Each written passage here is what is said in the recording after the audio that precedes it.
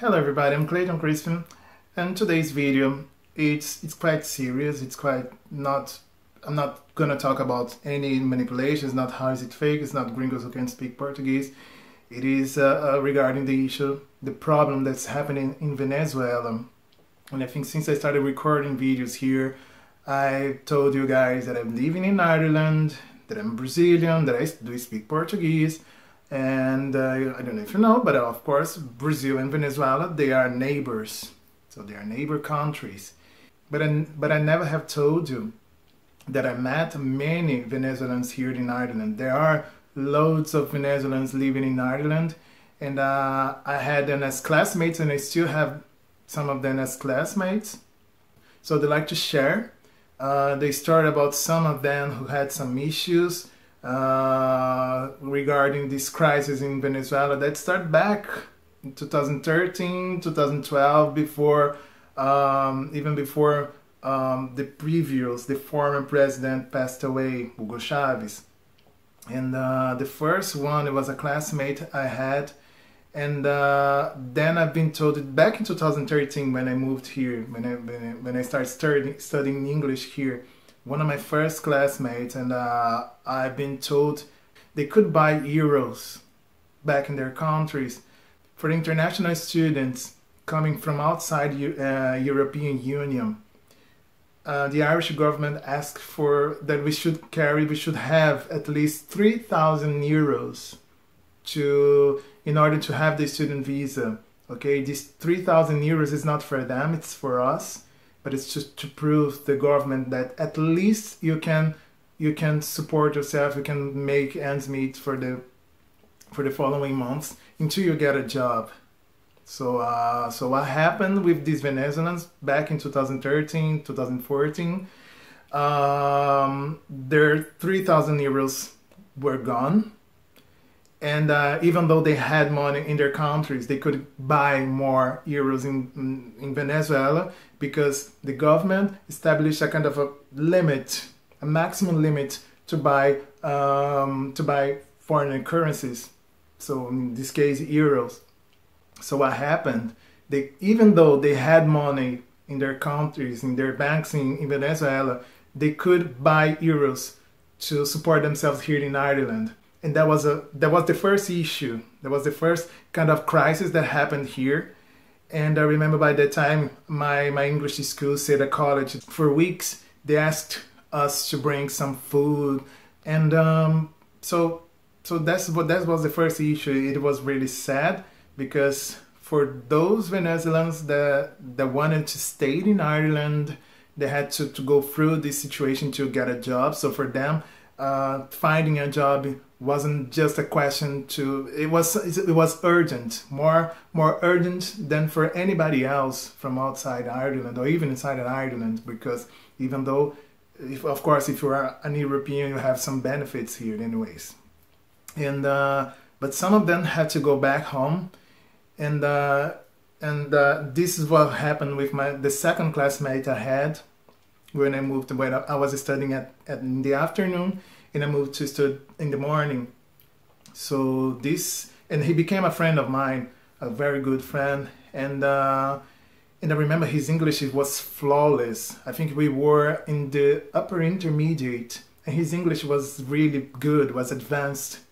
But he had to go back to Venezuela because of this, because he couldn't get more money. Even though he had money, the government wasn't allowing him to buy more euros. So, and he couldn't find a job. Actually, he was working temporary jobs. I think he worked for, I don't know if he worked for UNICEF here in Ireland as a fundraiser. So I'm not sure anyways, but it is a short period job, you know.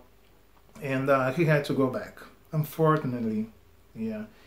And after that, of course, I studied with others Venezuelans. Some of them could get a job here and stay. And gradually they settled down. But there were many Venezuelans that had to go back to Venezuela.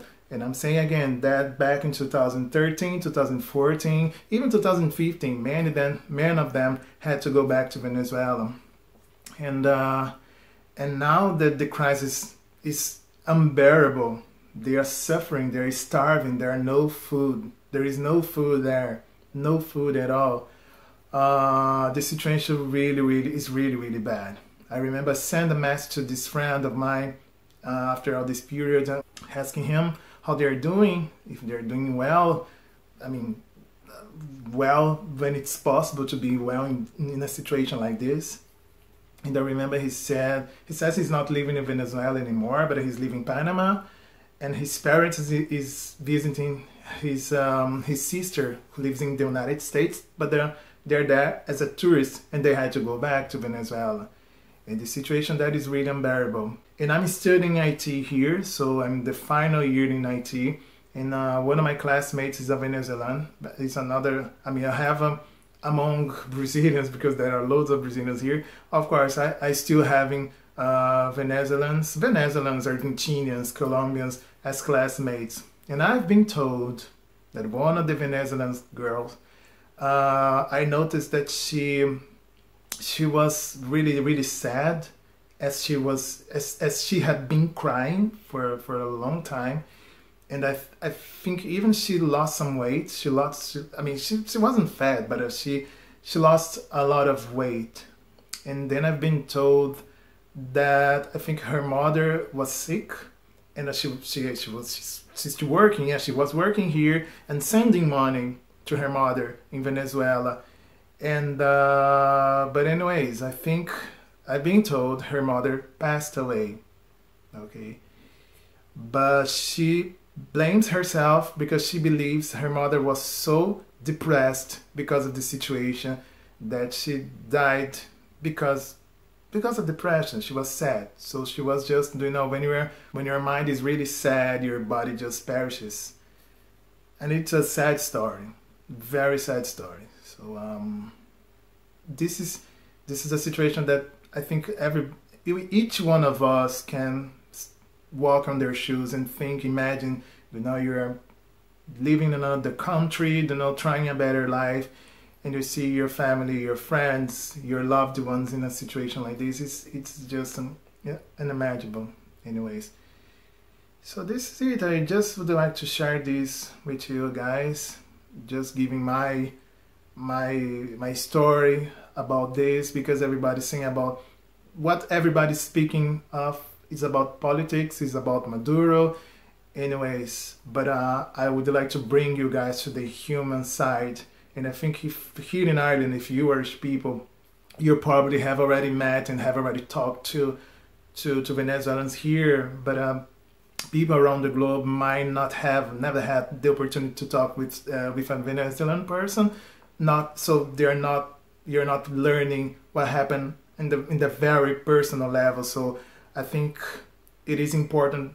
That's why I decided to share this, because I think it is important to tell the situation that it's not only about politics. There is a human. There are a lot of people suffering that, and I know, of course, it is a humanitarian issue. So I think it was important and it was worth to share this story with you. Okay, guys. So I'm not gonna ask you to subscribe, to like, because I think it's not in the mood. It's not the purpose. I think if you can share, just share the story for me. It's okay. It's already enough, because something must be done. I think people in Venezuela, they cannot suffer this way. There are good people there. There are loads of good people. They just want a better life, and they thought they were trying. They were opting for the best, and they are getting the worst. All right. So just share this video and stay well. And see you next video. Take it easy, guys. Bye bye.